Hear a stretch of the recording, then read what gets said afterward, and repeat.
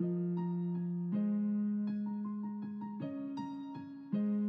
parents and friends.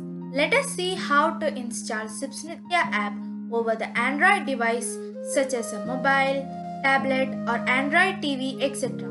Please ensure you received a welcome message from your institution over SMS or email. Click on the Android link provided over the message. It will open the Android Play Store. You can also open the Play Store over your device and search for Sipsnitya. Click on the install button. App will get installed over your device. Click on open. It will get opened. Please provide the permission for access. This is required for media, file share, online class and conference etc. Now please enter the mobile number in which you received the message. Please check the number. If it is not proper, then you may get an error and can't proceed ahead.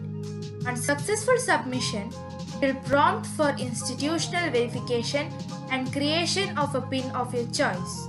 Please provide the same mobile number here. You will get the option for creating a PIN. Please create a PIN of your choice and remember for future use. Meantime, you will be receiving an OTP message for verification. If in case you couldn't get, then please enter some random number and proceed for obtaining OTP resend option. On successful submission, you will get the login screen. Please use your mobile number and PIN and login. Now you have successfully installed the app.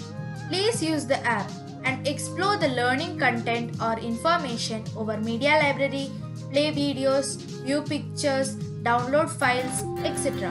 Over here as well can view and pay fees over online by using UPI apps. Participate over online conference, online tests, review the previously submitted answer paper, etc. Also we can do many other actions like reading messages, notifications, class diaries, using inquiries and many more.